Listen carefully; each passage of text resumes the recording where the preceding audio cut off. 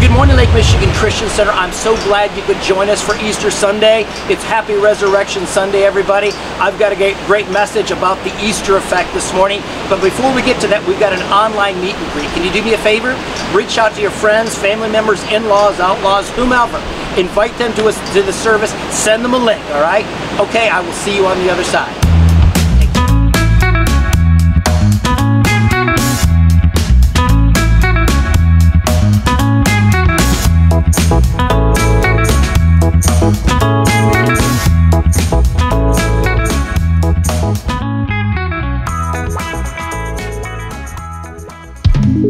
So if you were a Martian and you looked down on the first century Greco-Roman world, and you would notice at least two things, especially if you look at first century Palestine. You would notice the Roman Empire, right, in all of its glory, in all of its strength, its military, economic, and political strength, dominating the entire Mediterranean world. And then you would look at this group of ragtag Judeans called the Christians, who followed this great prophet, this great leader, this great teacher named Jesus. And its only notoriety was the fact that this teacher was crucified brutally by the Romans, and supposedly it was raised to life again, was resurrected. So if you were a Martian, and if you were a betting Martian, which would you put your money on? In other words, if you thought, okay, which group would be still in existence and flourishing in 400 years? Okay, most likely you'd put your money, on the Roman Empire. And it's interesting though that if you fast forward to 312 AD, and on the eve of the great victory that Emperor Constantine won at the Milvian Bridge, he supposedly, before he entered this battle, had a vision, saw a vision of a cross, and a voice spoke to him and said, "By this you will conquer." Okay, that's pretty remarkable. And you would say, well, perhaps that's why he made Christianity, the legal religion in the Roman Empire. Or you might understand that Constantine was like any politician. He was a good politician. And by 312 AD, it is estimated, historians will tell us, that between 25 and 50% of the Roman Empire were Christians. So it just made sense for the emperor to side with the Christians. Okay.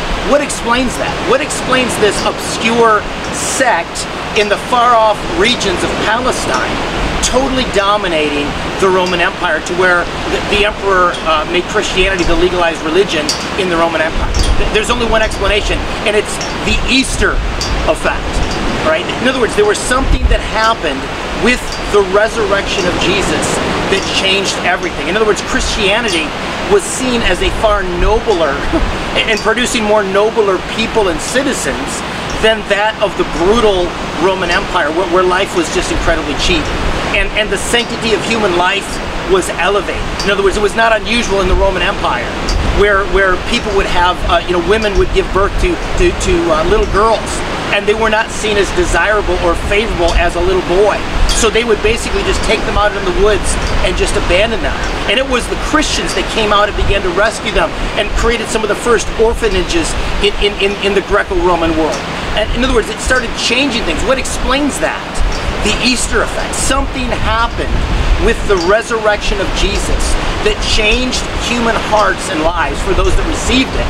And it caused them to treat people differently. In fact, we know from history that the first hospitals, for the average rank and file citizen, were created by Christians. Normally, the hospitals were only created, originally created for soldiers who were wounded in battle. But the Christians began to value human life at both edges of human existence, and in particular people that were sick, and they created these incredible hospitals, and they started caring for people. What explains the fact that these Christians were willing to die, were willing to be brutally persecuted and tortured for their faith rather than recant? What explains that? Okay, the Easter effect. In other words, something happened within human hearts by the multiplied thousands and hundreds of thousands and even millions, some 300 years after the crucifixion and resurrection of Jesus, such that it literally brought the Roman Empire to its knees. and people began to embrace Christianity in droves, okay? What explains it? It's the Easter effect. And so this morning, church, as we're all watching this and gathering together in this online service, I want to talk about this Easter effect and how if we really understand the resurrection of Jesus and we really bring it to bear upon our lives, it should change everything. So I want you to turn in your Bibles to 1 Corinthians, the 15th chapter, verses 1 through 6. I'm just going to read the account of the resurrection provided by the Apostle Paul. He says this, he says, "Now, brothers, I want to remind you of the gospel that I preached to you, which you received and on which you have taken your stand. By this gospel you are saved, if you hold firmly to the word I preached to you. Otherwise you believed in vain. For what I passed on to you is of first importance, that Christ died for our sins according to the Scriptures, that he was buried, that he was raised on the third day according to the Scriptures, and that he appeared to Peter, and then to the 12. And then after that, he appeared to more than 500 of the brothers at the same time, most of whom who are still living, though some who have fallen asleep." But that's the Easter effect, all right? In other words, encapsulated with this little passage of Scripture in 1 Corinthians 15 is the gospel. Is the gospel message, the good news that changed everything within this little bitty obscure area within the Roman Empire, such that 300 years later, Christianity basically overran the Roman Empire. And then when the Roman Empire collapsed in the early 400s AD, what was left standing? Christianity. Okay, so it's really, really powerful. And what's really powerful for all of us is that that same resurrection power, if received, can change everything in our lives. And that's what I want to talk about this morning. So can we pray? Father God, I thank you for this time together at this beautiful beach background. Father God, I thank you for this incredible day. And God, I pray that as we look into the Easter effect this morning, God, my prayer is that, God, we would be changed and transformed in the same way as myriads of other people throughout history. And Lord God, I thank you for this in Jesus' name. Amen. So the Easter effect, what is it? Okay, it's basically the gospel of Jesus Christ. What is the gospel of Jesus Christ? The fact that the life, ministry, death, and resurrection changed everything. It fundamentally altered the human condition, and it calls every person, every culture, and every nation on earth to account to it. That's the gospel. That's the good news. And the early church, the early Christians, they embraced that. They received Jesus as Lord and Savior. They made him Lord. In fact, that the common refrain that they said was, "Jesus is Lord." And that began to change their hearts, their lives, and it changed everything around them. Okay? And see, the thing about Easter we've got to understand is it's the story of the raising of Jesus from the dead. He was crucified on a brutal Roman cross, and yet 3 days later he rose from the dead. And see, because of that, because Christ is risen, despair is a sin. Let me say that again. Because Christ is risen, despair is a sin. And there's a lot of bad stuff going on in our culture right now. There's all, between the COVID crisis and all the racism going on in our country and all the political shenanigans and there's just all kinds of division in our country. And the temptation is for many people to despair, to just totally become engulfed in it. But if you really understand the resurrection, there's hope, okay? So I'm going to talk about the Easter effect today. And there's just three aspects of it I want to talk about. Again, I'm limited in time. I could go on and on and on, but I'm going to be real brief here. But first of all, we've got to understand that the Easter effect is the salvaging of what was lost. It's interesting, it says this in Luke, the 19th chapter, verse 10, it says, "For the Son of Man," this is Jesus, "came to seek and save that which was lost." Okay, how would you respond if you lost your keys, right? If you're like me, you lose stuff, and you're like, "Where are my keys? Can't find them," right? In other words, you would be frantic trying to find it, especially if you're late for work. What about if you lost your cell phone? Okay, for some people that's even a higher level of concern, right? I can't find my cell phone. I can't stay connected. Oh my gosh, I can't return a text message. I can't call somebody back. Well, what happens if you lost your kids? Right? Would that be a totally different scenario, right? Is that a whole nother level? And that captures the idea of Jesus coming to this earth is that God looks at humanity, looks at its rebellion towards him. A whole world full of people, right, that are lost in their rebellion, that are lost in their sin. And the reason Jesus was sent is to save those people. And of course the challenge is, for many people, they don't even know they're lost. They don't even care that they're lost, right? And therein lies the rub. Therein lies the deception that this world has succumbed to because of rebelling towards God, is that they're lost and they don't even know it. And so, the resurrection effect reaches into that, and God is seeking to salvage a world that is lost and doesn't even know it. The Bible tells us this in the book of Romans, that for all have sinned and they've fallen short of the glory of God. And so we know from Scripture, if you go back to Genesis chapter 3, that humanity originally rebelled toward God, and so they fell. The Bible said they fell. Well, what was disrupted when they rebelled towards God and took of the fruit of the tree of the knowledge of good and evil? 4 aspects of relationships were fractured at the fall. Okay, number 1, man's relationship with God was severed.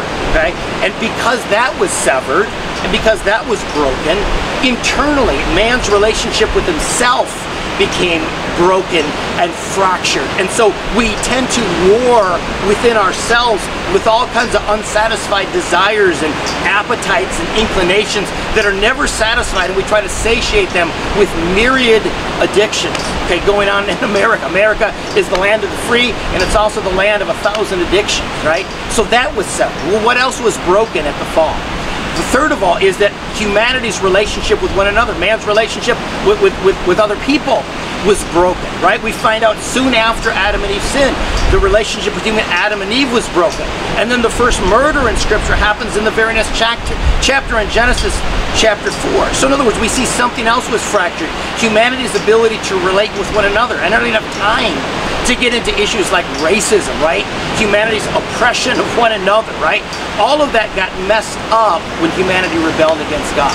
And finally, humanity's relationship with creation was fractured and broken when humanity sinned against God. And see, Jesus came to restore all of that, to bring restoration to all of that. And in fact, it says this in the book of Revelation. It says that Jesus is making all things new. And there's a lot of people that they give pushback to God, and they give pushback to Christianity and say, if God really loved this world, why is this world such a mess? Why is there humanity, why is there inhumanity towards humanity? Why is there all this cruelty and brokenness in the world? And the answer to that is, hello, he actually did something. 2,000 years ago, he came in the form of a human being and paid the penalty for man's rebellion towards God on a brutal Roman cross. That if you actually receive that, it opens the door to this cosmic salvage operation to begin to bring restoration between humanity and God, humanity and themselves, humanity and other people, and then of course this created order. Okay, second of all, what's the Easter effect? Okay, it gives us access into a new life. The Bible says this, to as many as received him, to them he gave the power to become the children of God. That if you receive Jesus as your Lord and Savior, that something happens. Your heart begins to change. He actually takes this stony, cold, rebellious heart, and it becomes broken inside, and it becomes soft and pliable. The Bible describes it as this, I will take this heart of stone, and I'll give you a heart of flesh. And the Bible also says this in the book of Romans, the 6th chapter, verse 4, it says, therefore we are buried, again, this is talking about those that have received Jesus. Therefore we are buried with him by baptism into death, that just as Jesus was raised from the dead by the glory of the Father, we also should be raised to newness of life. So what is the resurrection effect? What's the Easter effect? It's the ability to continually enjoy newness of life. Okay, let me just be candid with you. There's some days I wake up in the morning, I'm depressed. There's some days I wake up in the morning, especially on a Monday morning, and it's raining. If you know anything about me, I like to go running, and it's nasty outside. I don't want to go outside. In other words, they're just like any other person that's ever lived on the earth, okay? I deal with stuff. I deal with, you know, how the weather changes and difficult circumstances hit and financial struggles hit and maybe health crises hit my family. And I deal with those things just like everyone else. But one of the things I know is that because Jesus lives inside of me and his power lives inside of me, there's constantly renewal going on in my life and in my heart. And it gives me strength to move forward. It gives me strength to push forward. In other words, I don't have to be beholden to so many of the things of this world for my happiness. My happiness is not dependent upon the happenings of this world, but there's an internal joy that I derive from my relationship with God, and it helps me to move forward in life. In other words, God designed us to have a relationship with him. Like St. Augustine said in his classic book, The Confessions of St. Augustine, "Our God, you have made us for yourself, and our hearts will forever be restless until they find their rest in you." And what is that rest? That rest is newness of life, the resurrection life of Jesus. And it continues. In other words, the best way I can describe it, in fact, if you can see this, these are weebles, and if you know anything about weebles, let me turn them around so you can actually see them, okay? If you know anything about weebles, weebles wobble, but they don't fall down, right? And a friend gave me these about 10 years ago, because I would always talk about this. But this idea of the weeble, okay, is the idea that when you get knocked down, you bounce back up. And when you get knocked down, you get bounced back up, right? And that's this idea of the resurrection, is that there's a bounce back that people that don't know Jesus, that they fail to understand. And that you know, even through life's greatest difficulties, there's always hope and there's always a bounce back. There's newness of life in Christ. And finally, as we're talking about the resurrection effect, okay, it's this idea that the sad becomes untrue. There's something that we know from the scriptures and from knowing God, that it doesn't matter how difficult things get, that God can turn situations around. If you've ever seen The Hobbit and you know, the Lord of the Rings, there's a classic line in that movie where one of the characters named Samwise is talking to one of the main characters named Gandalf, and he asks Gandalf a great question. He says, "Will everything sad finally become untrue?" And that is a great expression of the resurrection power of Jesus, is that if you really know him, everything sad will become untrue. And it first begins by receiving him as Lord and Savior, and suddenly now our hearts begin to change, and a lot of that anger and frustration and bitterness and the lack of satisfaction in life, okay, it begins to fade away, and suddenly you're filled with fullness and abundance and joy and strength and encouragement and hope and all those kinds of things, and suddenly the sad becomes untrue for your life. But then God begins to move far beyond that and begins to restore relationships that perhaps were broken in your life.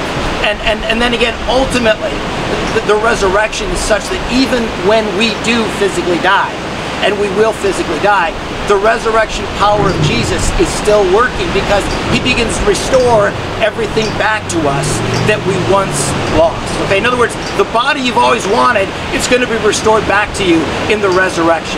And the health you always wanted is going to be restored back to you in the resurrection. And the friendships that have been broken in your life, they're going to be restored back to you in the resurrection. In other words, the resurrection is like this. There are, especially in the New Testament, but throughout the Bible, there's a lot of rewords, okay? Restoration, repent, redeem, reconciliation, right? There's a resurrection. There's all of these rewords. And what do these rewords mean? It refers to something that is being returned back to its original intended state. That's what the resurrection brings. And that's what we understand as a Christian. That's the Easter effect. That is this idea that God is not giving up on this earth, And God has not given up on any person, and God has not given up on any relationship. He has breakthrough, but you've got to receive it. So as I close this morning, I want to just leave you with thinking through the Easter effect, all right? It restores. It's a great salvage operation that God has initiated 2,000 years ago. And it begins to restore everything, but you've got to receive it.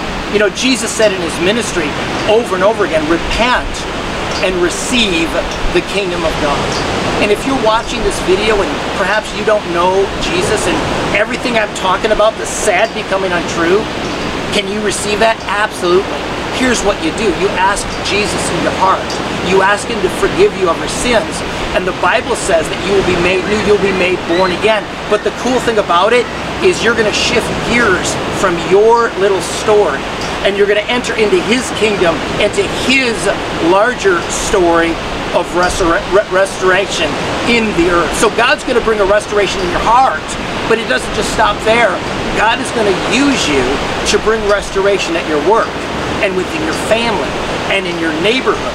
And every person that you come in contact with, you're going to be a light and you're going to be a vehicle of that restoration. God's going to allow you to be a part of a story that is far bigger than your own. So I encourage you, if you've never prayed that and you're open to that, can you pray with me?